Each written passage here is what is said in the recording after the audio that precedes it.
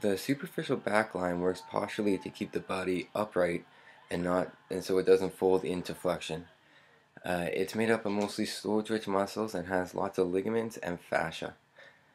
The movement patterns that it does would be extension at the trunk and at the head. It does flexion at the knee, and it will plantar flex at the ankle. Now, it is going to start on the bottom where it meets the superficial front line. It's going to wrap around.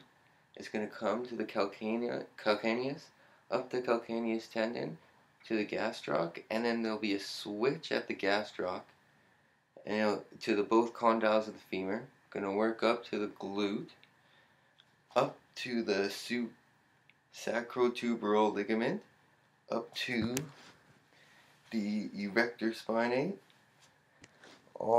Then they'll run up the erector spinae all the way up to the back, to the mastoid process, and then it'll wrap around the head, the fascia for the scalp, and it'll end on the frontal ridge right here. And that's the superficial back line.